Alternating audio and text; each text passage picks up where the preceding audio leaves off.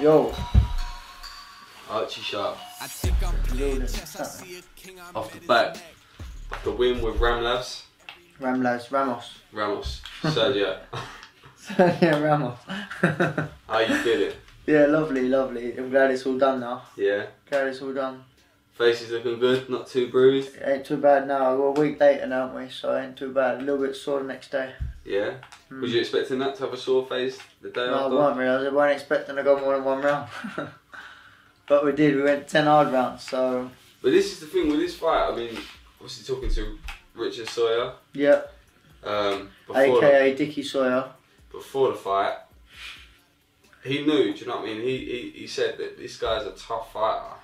Well, he's 11-0 with 6 knockouts at the time. Yes. Why did no one else give him that credit? Well, this is the thing in that. They, do you know what it is? It's the end of the year. I've had a very busy year. In camp, I felt ill a lot. So, like, even with that, the public, I done the public workout at Lakeside, but they had another workout at the Peacock Gym that I went to just to do interviews. I couldn't attend. I couldn't do the pad work because I was so ill. So that was a pain, and that was 2 weeks before the fight. I was still ill then. I had a chest infection and a sinus infection. I was doing a few rounds sparring, being ill as well. So my camp wasn't great for this fight. But to tell you the truth, I'm not going to lie, they sent me through the opponent and a little schoolboy error. I looked at him and I said, you know what, he ain't boxed out of Latvia. I'll be alright, do you know what I mean? Listen, a great champion will always win no matter what. That's what I just tell myself all the time. So yeah, I wasn't right on 100%. I'm not going to lie, and I did have expectations of blowing him out within 2 rounds. Just got a bit complacent. Like I say, Christmas on top. It's been a very busy year. 2 days before the fight, I just got the keys to my house. I've had so much stuff going on. I just set up a little company. Just loads of little bits and bobs that you think you do when you're not fighting. You know what I mean? You do in your spare time. But for some reason, being me, I've just jumped on and I took on loads of things. On my head one with everything. Yeah, we got through. We got the win, and all credit due to Ramlavs. He was a lot more of a tougher opponent than we expected. And then I done my research after, and come across him in the European Games in 2016, and he got beat by a fellow who comes second or third in that competition. He's qualified for the World Games. Do you know what I mean? His pedigree, he was a 7-time Latvian national champion.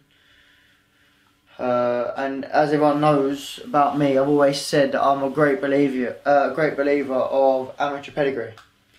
And that fellow had the amateur pedigree. He had a very good amateur pedigree. I spoke to Joe Cordina, who's obviously as well another fantastic fighter, also my sparring partner, for a few camps that we've had now. And he messaged me after and said, "Archie, I don't know why you're beating yourself up." He said, "Because the fella you boxed, I boxed him as well. Do you know what I mean? Coming through the amateurs." So it just goes to show the fella's been around, he's mixing with the best amateurs. Because at the time, Joe Cordina, when he was an amateur, he was phenomenal. Do you know what I mean? I think he went to the Olympics and other things like that. So he's mixing with them sort of boys. The fella's 30-year-old, so he's in his prime.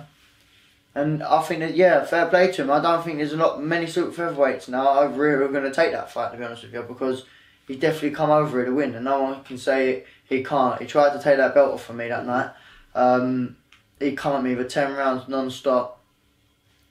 And yeah, and also I noticed as well, so I've been chatting to him since the fight actually, on Instagram. Nice old fella, very nice fella, but I've been chatting to him on Instagram and I was scrolling through.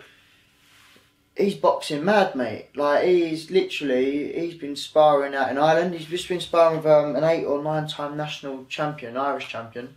Tall fighter, young boy. So they've done their own work, do you know what I mean? They're not idiots. They've gone in there. And he's been sparring with elite fighters. He goes all over the place sparring, training camps. And that's a lesson learnt for me, for sure, because I took things a bit, like I say, got a bit complacent. As soon as they sent me the opponent, I said, yeah, no worries, sweet, we'll have that. So there was a few different variables on the night. You ended up coming on last. Yeah. Do you feel like that affected you coming into the fight? Do you know what? I thought I was going to be... Someone said to me leading up to the fight, oh, you're probably going to be on first or second. So I had that in my head, and I'm telling everyone, listen, I'll be on first or second, yeah? And then the morning of the fight, I get a message come through saying you're the 15th fight, you're the last fight of the night after the main event. So I was fuming, as you can imagine. So I wasn't happy about that at all. But it is what it is. Look, I wrapped up early. Things just wasn't great that night. Do you know what I mean? Everyone say you have a bad day in the office. That was my bad day in the office. No one ever see me box like that again. I sat down the next day. Listen, I think I won 9 or 10 rounds anyway. I think I won the fight clear, but it was another brutal fight. And I sat down and I thought to myself, how's this fella who's only boxing Latvia come and give me such an hard night? And I've done my research, and that's when I picked it all up. And fair play to him. But it just goes to show me running on 70%, 60% or whatever you want to say, I still managed to get through and win. That's what champions do, and I give the fans a good, exciting fight, I believe. So I think they loved it.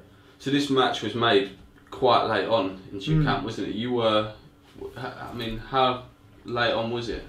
Very late on, because I didn't even have an opponent. I think 2 weeks before the fight, 2 weeks before the fight. So I've obviously got him in. And he recently boxed. He boxed in September himself. He's been in the gym ticking over, waiting for a big call like this. And like I say, he was out in Ireland sparring multinational champions. So he's obviously keen, and he come out and give it his all. So fair play to him. And we got through it.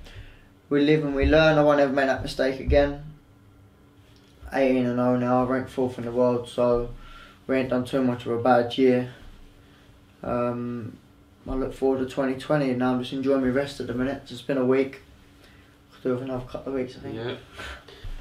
As you said, you've moved up another ranking. Yeah. So I'm 4th now in the WBO world ranking. And now we look to fight the bigger fights. And I know, like I say, my body needs a rest. So I'm having that big rest now. It doesn't look like I'm going to be out now until April. There's a big show, I think, in April at the O2. And hopefully, yeah, we get myself a big name. I've had some banana skin fights this year with some banana skin opponents that people wouldn't dare to take.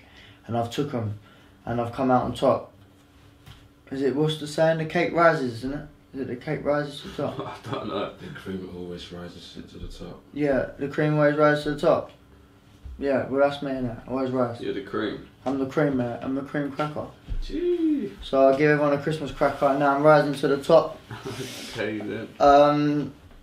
Yeah, and then we'll get that #1 spot when we go to the top. So do you read in? How much do you read into some of these YouTube commenters and?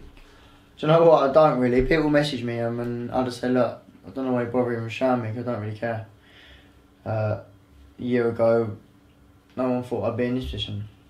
I've known I'm going to be world champion since day one. It's just making everyone, do you know what I mean? Showing it, and I've got to prove it. But to be honest with you, I don't really care. I'm just in there doing my thing. They get me the fight, so I get in there and I win. That's what it's about. And they say as well with opponents, you know, when you got a fighter in front of you, where you know you got to get out of bed for, you got to be on your A game. You're on your A game. Like when I knew with Woodstock I was the underdog, and I knew, well, I've got to be on my A game and to beat this fella, and I did. Didn't lose. I lost about 2 or 3 rounds against him. This fella here, didn't, like I say, I overlooked him. Everything else, didn't perform as great. Still won. Still put a good show on. Put me in someone with the Oscar Valdez's and all the Jamel Herrings and things like that. You will soon see me rise to the top. Definitely 100%. So on the TV behind you at the moment, we've got. Who's this? Just Frampton. Yeah, exactly. Josh Warren and Frampton. That's what I mean. These are fights that Frampton's obviously can't suit with featherweight. This is the fight I want. People can say what they want to say. How far away is someone like Frampton compared to a ramlavs? How far in front is he? I mean, he's a great fighter, but like I say, 2020 is my year. This is why I want to fight these. I don't call people's names out just because of the sake of it. Like, I've never ever called anyone's name out until I was ready to step up, and the Woodstock fight got made. I was ready, and now I've got a target at my back. People are coming for me, but I want to step up. I want to be #1. And to do so, I need to box Oscar Valdez, Jamel Herring, Carl Frampton. These are the names I need to box to be where I want to be, and I know I can do it. Why do you think boxers get so much criticism when they want to step up? Because the thing, that's what I'm saying, you get criticism, and it's just is what it is, isn't it? And you need to step up to know what level you're at. Do you know what I mean? If I get up there and I get beat, then everybody knows I'm not at that level. But I believe I'm going to win. There'll be a different training camp, different training method for me stepping up, i.e. going up to abroad for sparring. But I know what my ability is, and I just got to go out there and do what I've got to do. Look, I'm 18 and I've been sparring, I've been boxing since I was 7. My amateur pedigree's second to none, as people know. I won like 8-9 national titles over here, which UK boxing as amateurs is unbelievable.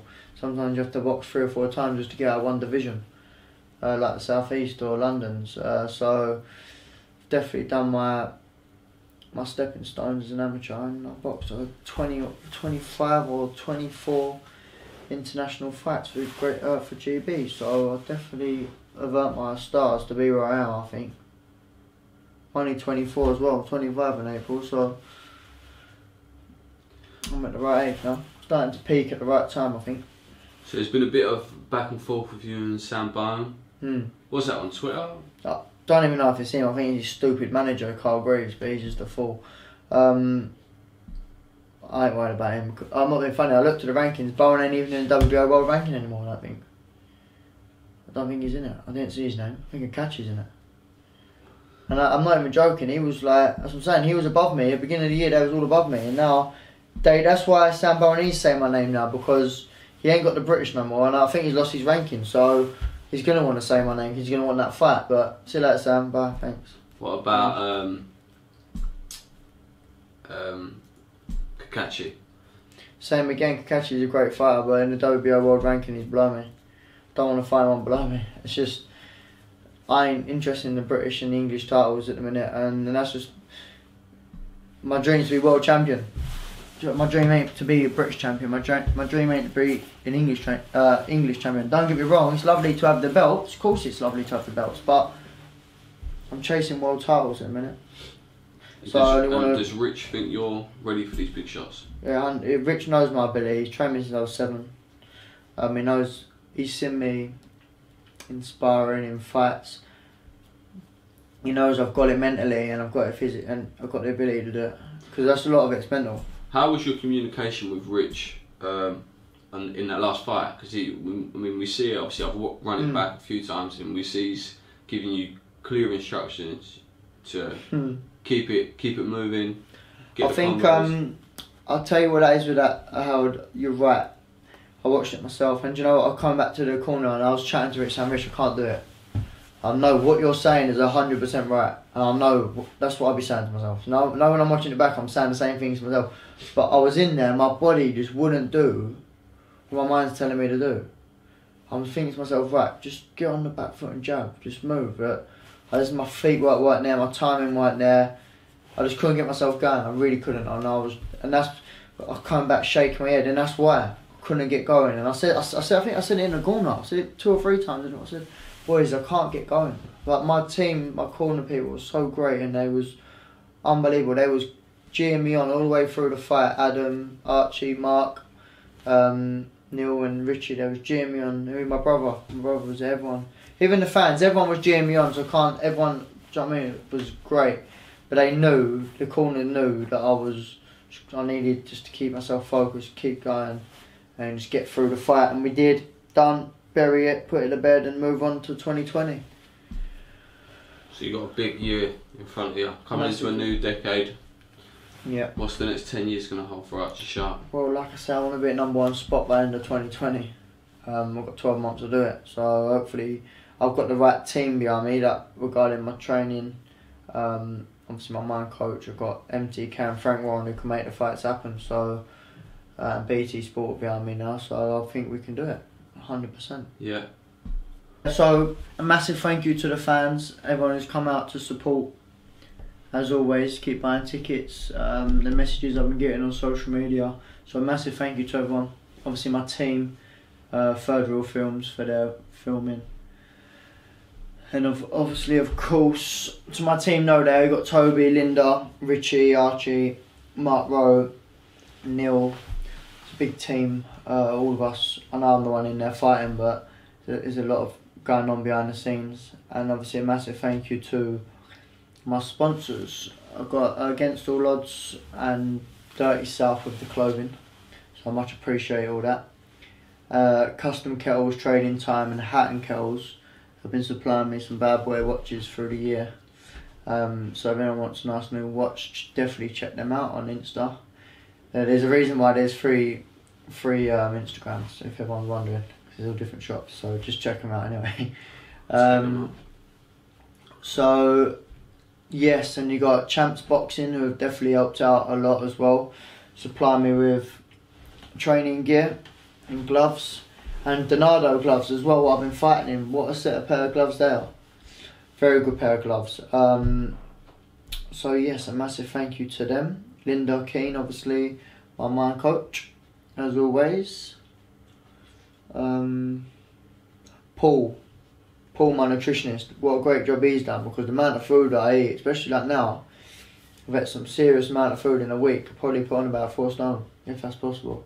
But so yeah, he's my man, he's my nutritionist, man, getting me in great shape for the fights. Gary, Noel, Duncan, been helping me out big time. And also Endo Sport, which is a CBD drink that I've just recently doing a little bit of work with. So if anyone's interested in CBD, there's a drink there. Also Hemp Kitchen for the oils, they do the oils. So if anyone's interested in CBD oils and things like that, check out Hemp Kitchen. But for the drinks, for the CBD drinks, which is, I believe they're the first company in Europe who have brought out CBD drinks. So definitely check them out as well, because the drinks taste lovely and also they contain CBD. No THC, unfortunately. That was a joke. Right, so... WBO drug test me next week. Yeah, I mean, they'll be knocking on the door in here.